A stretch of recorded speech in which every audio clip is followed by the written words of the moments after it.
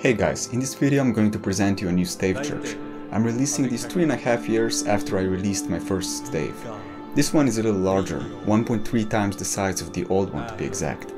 There are 4 separate locations available, so you can choose between 4 different plugins.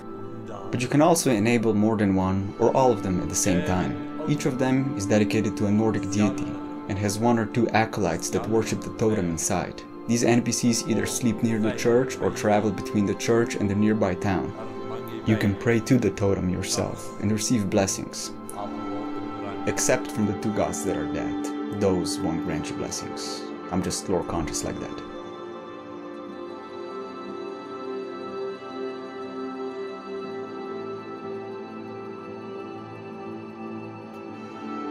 The old church is also receiving a small update, so you should download that as well.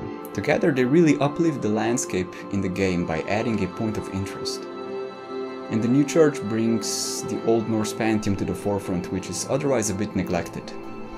The new church is going to be featured in my upcoming Dawnstar overhaul, which is coming the next months or decades, who knows. Depends on how many DP I get with the new algorithm, right? Just kidding. Anyway, I hope you enjoyed the mod.